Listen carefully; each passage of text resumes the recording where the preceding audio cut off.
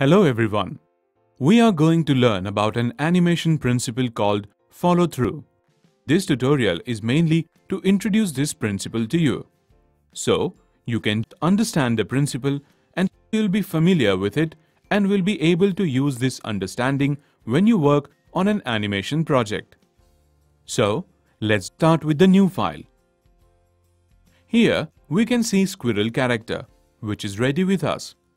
Import it and place it on the center of the work area.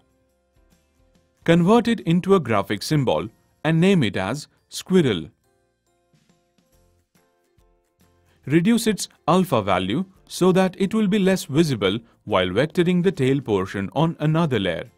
Follow through mainly applies to those parts which are attached to the body and will continue moving after the character has stopped. For example, tail, cloth or hair, etc. It is usually as something goes past its resting point and then coming back to where it would normally be. Now, we are vectoring the tail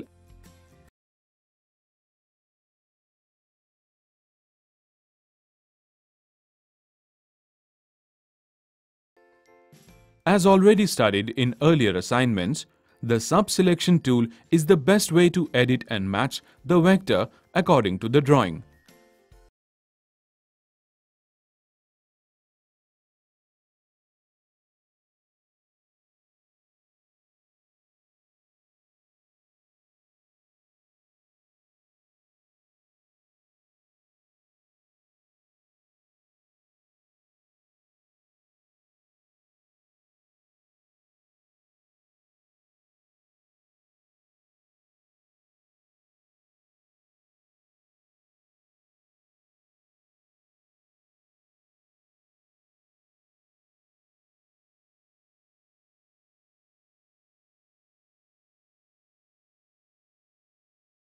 Press F7 to insert a new blank keyframe. We have to keep the onion skin option continuously on to view the traces of the created tail movement. Those can be referred as proper guide for further tail motion. Start drawing for another tail movement. In this follow-through animation, there is going to be a specific cycle of the tail animation. That cycle can be kept in a loop while playing. You can see that as number of tail keys drawn.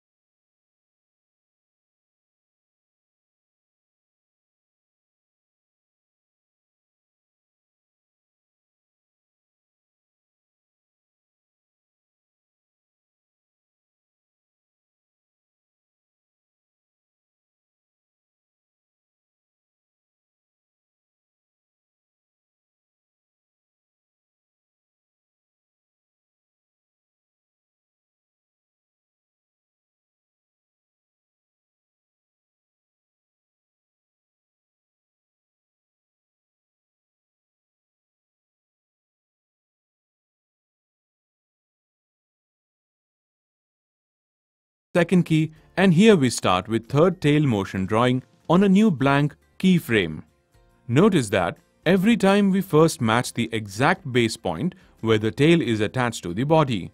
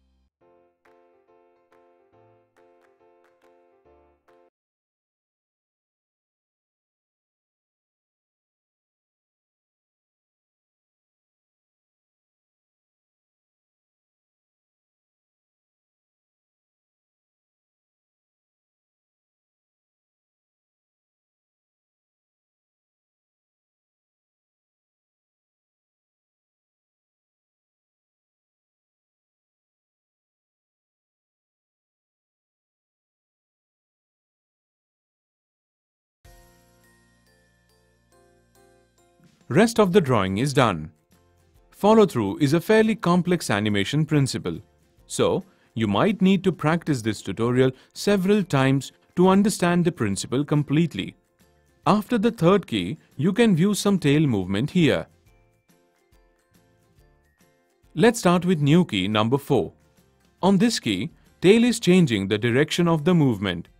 Third key was the extreme movement towards that direction.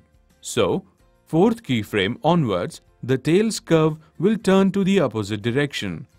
Similar snap, which is change of direction in the tail's curve, will also be created after the extreme left movement. At the same time, notice that between every keyframe, we have kept the gap of 2 frames. So, even if we call it as the fourth key, it is placed on the 7th frame of the layer.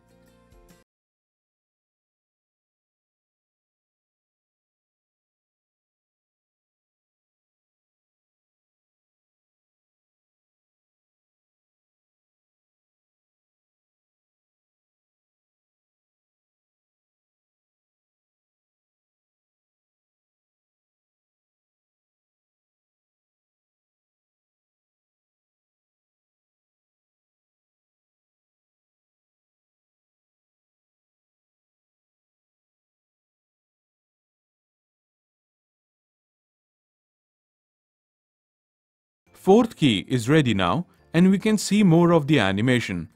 Similarly, we need to add some more keys to complete the cycle.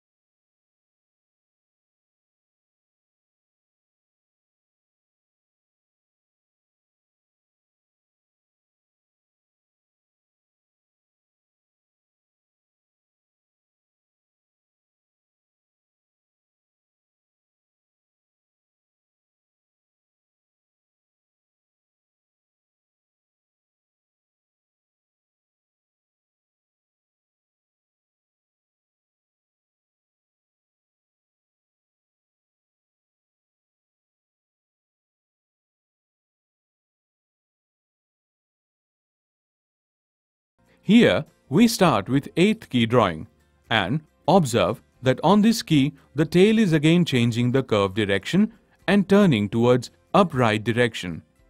This will remain as pattern of tail motion cycle for loop animation.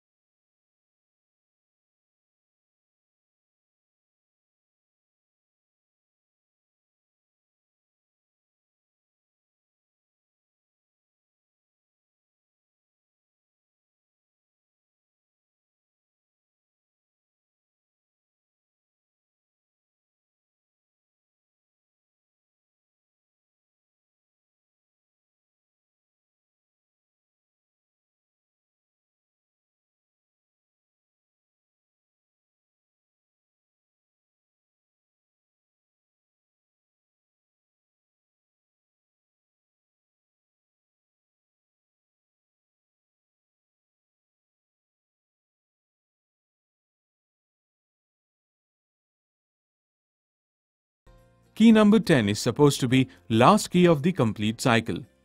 Even though we keep the onion skin on, still after each key checking the tail movement helps us in directing the next key motion, just like it is done in traditional classical animation.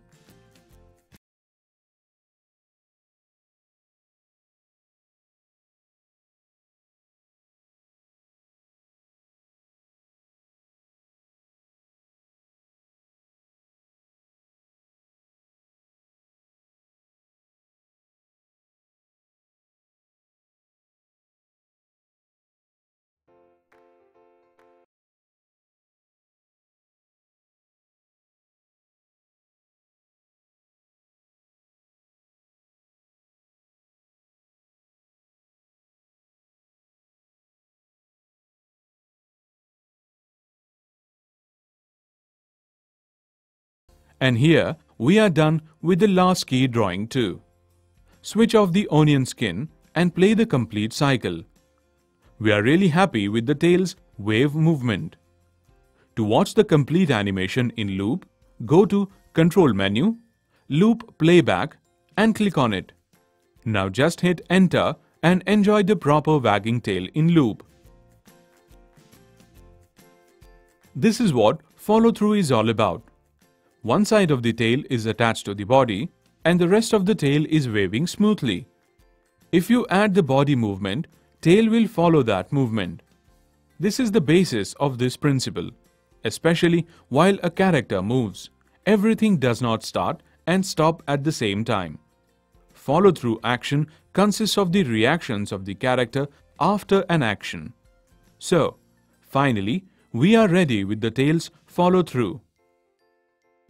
Still, for the better catch, unlock the squirrel layer and step inside its symbol. We want to keep only vectored tail movement on the squirrel. So, to remove the sketched tail part, press Ctrl+B to break the squirrel image and simply erase the sketched tail with eraser tool.